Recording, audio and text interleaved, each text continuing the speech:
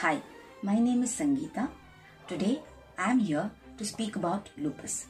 Me being a lupus warrior since 2005, and today May 10th, it's a Lupus Awareness Day. I am here to tell that lupus is a disease which does not have so much of awareness just like other diseases. So I would like to request people to join their hands together, come and bring awareness about lupus. I would like people to bring a lot of trustees so that lupus patients get support.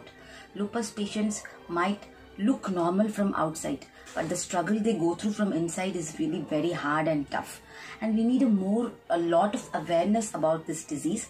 So in this month of May and on May 10th, I am here to tell you that kindly join your hands together and make lupus visible to everyone, and let us spread a lot of awareness about lupus. Thank you.